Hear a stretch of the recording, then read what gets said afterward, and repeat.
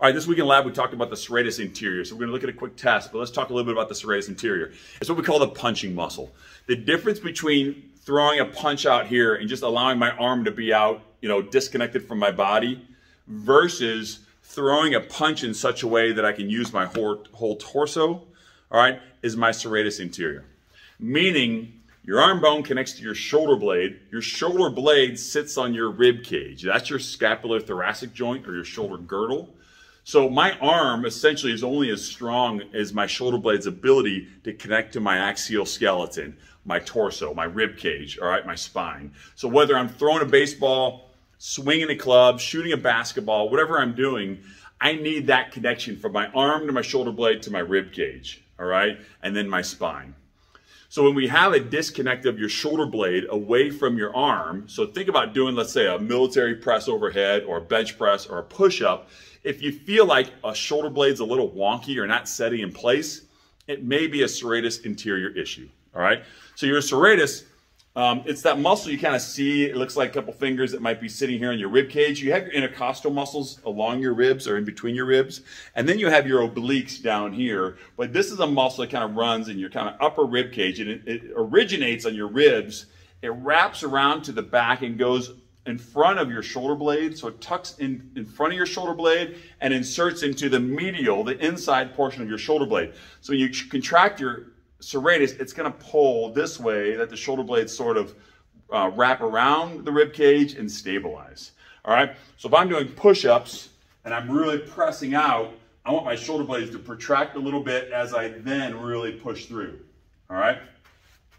So that's why whether you throw a punch, throw a football as a quarterback, you want that connection. All right. Now, what's one way to test this? If you go to the doctor and say, if you're having maybe neck issues, shoulder issues, medial elbow issues, it might be some sort of stability problem with your shoulder blade, which may signal some sort of serratus anterior problem. One of the tests they'll have you do is this. They'll have you do sort of a push-up on the wall, bend your elbows a little bit and push. And so if your shoulder blade sticks out a little bit like my left shoulder blade is now, that's sort of what happens if I'm not extra conscious of that. That's signals sort of a winging scapula.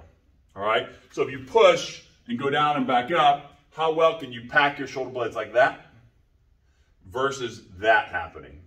All right, the reason I can do that is because I do have a problem with that left shoulder blade. Is it technically a winging scapula? That's kind of a medical diagnosis that usually signals a problem with my someone's long thoracic nerve. That's the nerve that comes off the brachial plexus in your cervical spine that runs down kind of the superficial part of your back. And it's easily damaged and bothered.